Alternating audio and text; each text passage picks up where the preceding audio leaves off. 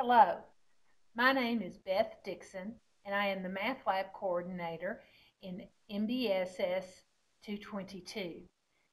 And my job is to tutor those students who need help in math here at Walter State. And today we're going to do a lesson on factoring, and this is the lesson for part one of a multiple part lesson on factoring. And this lesson is not to replace your lectures that your teachers give you, and they will not match completely what your teachers give you because they're a little bit different, but they're kind of supplemental, and I hope that they will help. But this one is on the greatest common factor. And again, these are lessons um, to be listened to after you've heard your teacher and her lessons or his lessons. But this one is on the greatest common factor, and we abbreviate that GCF, and you'll hear us use that terminology quite frequently. And what this is really after, factoring in general, is to undo our multiplication. It is to allow us to do some division problems. It is allow us to do some manipulation of our algebra that we are that's required and needed for problems in later on in algebra, as well as in calculus. And some of you will say, well, I'm not doing those classes. I'm not going any further in algebra. I'm not going into calculus. Well, that may be true, but it is also good problem-solving skills, and it's a requirement. So we're going to sit here and we're going to listen, and you need to kind of learn this. But a factor, remember, is two things that are multiplied. And so what we want to do is change the expression 2x plus 10 into two things that are multiplied that will give me 2x plus 10. And so when we start this out, we want to think of something that is common, that's the word common, that multiplies with both the 2 and the 10. And in this case, it's not going to be the x because there's not an x there over here. So it's going to be the number, and the number that we see will be 2. Now, when we think of this, we're not going to write this next step, but this is the step that we think in our head. And again, this is the think step.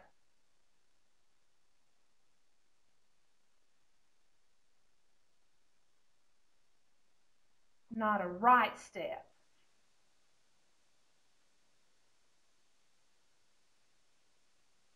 And I'm still not sure that that's a good view, so we're going to do just a little bit more, so that we have that common factor of a 2. So then we are thinking division. 2 goes into 2x and leaves that x. So we bring out the 2 and leave the x. That's the most common terminology you'll hear us as teachers say. Bring out the 2 and leave the x. What do we mean by bring out? Well, we're going to write the 2 on the outside of a parentheses, and then on the inside leave an x, because we're going to use this as a distributive property where that 2 is distributed to both terms, the 2x and the 10, which can be thought of as 2 times 5. Now that 5 is also left in the second term, because if I bring the 2 as the common factor outside, the 5 is left. Now I have two things that are multiplied, the 2 and the x plus 5. And if I have 2 times x plus 5, that then gives me two things multiplied. And if I multiply it back, 2 times x Remember, distributive property will multiply that 2 by both terms inside, gives me 2x, and 2 times 5, which is 10. So this over here is my check, and if I get back what I started with, which I do, then I've done it correct. And this over here is my answer. Now, we are not going to write this much down every time we do it, but I was really trying to work through and explain all these steps. And again, this is our think step, not our write step. But because I'm giving this lecture via a video stream, I'll often write down those think steps that if you came in, we would just talk about. Okay, let's look at our second example here. We have 10x to the third minus 5x squared plus 25x. Okay, what do they have in common? Well, first of all, let's notice that each of these terms have an x in common. And then they each have a 5 that's in common. How do we determine what the common factor is? Well, we want the greatest one that will divide into each of these, which would be an x, and the greatest number, well, all of these numbers are divisible by 5. So again, we're thinking 5x times something. Well, 5 times 2 gives me 10. If I take 1x away, remember that when I divide, I'll need 3 minus 1, which is 2. What do I do with my exponents when I divide? I subtract my exponents when I divide. So that's where this comes from, because 1 plus 2, when I multiply, I add my exponents. Second term would be 5x times x. 5x times x. Exponents would be 1 plus 1 to give me 2. Plus 5x times 5. And I don't need an x here because I already have an x to the first power. So my common factor is 5x. 5 goes into 10 2 times. There are 3 x's multiplied. One of them is here. The other 2 go here. In the second term, 5 goes into 5 one time. 1x here, 1x here. 1 plus 1 gives me 2. Plus 5 goes into 25 5 times. And then the x is here, so I don't need the x here. And if I multiply that back, 5x times 2x gives me 10x to the third. 5x times 1x gives me 5x squared, and it keeps that minus sign that would be right in front. And 5x times 5 would give me 25x. Okay, let's look at the next example. 6x squared minus 3x, and the common factor here would be a 3x. So we'd have 3x times 2x to give me 6x squared minus 3x times, well, 3 goes into 3 and leaves me 1, and I've gotten rid of the x, so there's no x there.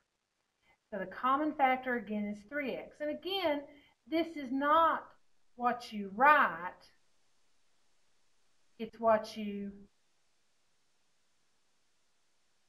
think. Because when you bring the 3x out, you can think 3 goes into 6 to get the 2. I've taken one of the x's out, and I get the x. And just like I thought here, 3 goes into itself one time. And then I have that x already, so I have nothing else left. But notice we have to have something there. We can't just leave it blank, because when I use my distributive property, if I don't have anything there, I don't have anything to multiply with. Because when I use my distributive property to check, I have 3x times 2x, which gives me the 6x squared.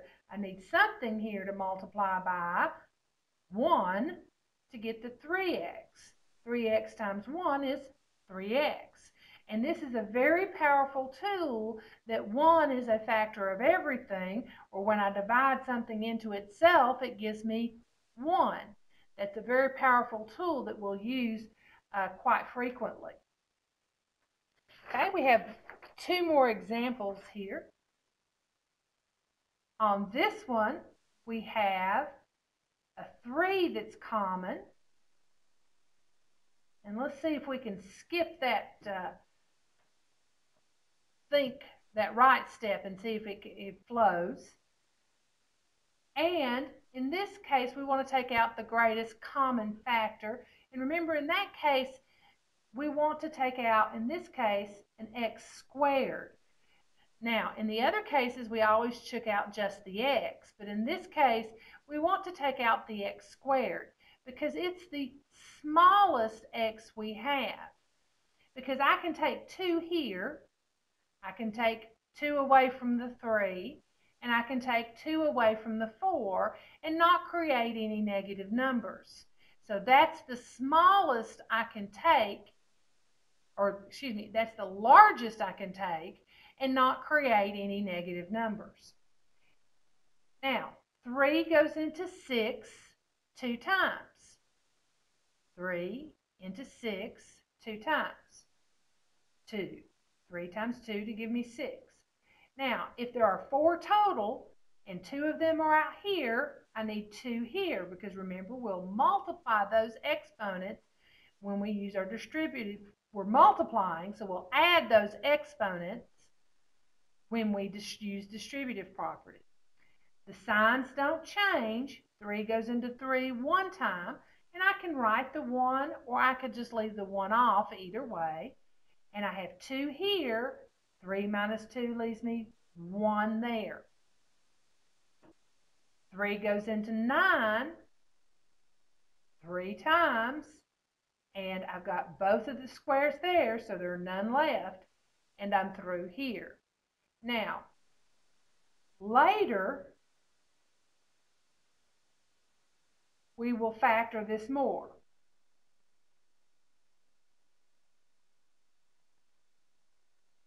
But right now, we don't have that ability to factor that anymore, so we have factored out that greatest common factor.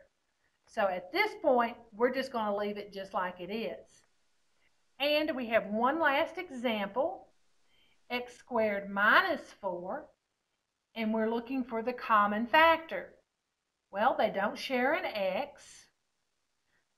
They don't share a 2 or a 4, which are the numbers that go into 4. As a matter of fact, all they show is a 1. So we could write it as 1 times x squared minus 4. And that is the only way we could write it as a set of 2 things multiplied. And again, we'll use this fact a little bit later on as we you do some factoring by grouping. And it's the fact that 1 or negative 1 is a factor of everything. But in this case, we wouldn't use the greatest common factor on this one because it doesn't contain 1. Now, there are other ways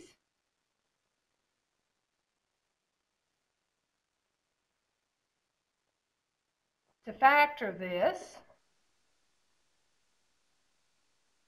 My pencil's giving out on me. But we have not got to those yet, so we'll just leave it like this as factoring the greatest common factor. It does not have a greatest common factor, therefore we're through factoring at this point. And this is a short lesson on factoring the greatest common factor. But it doesn't cover all possibilities, so if you do have some additional questions, please feel free to come by and I'll be glad to sit with you and work with you on factoring the greatest common factor. Thank you.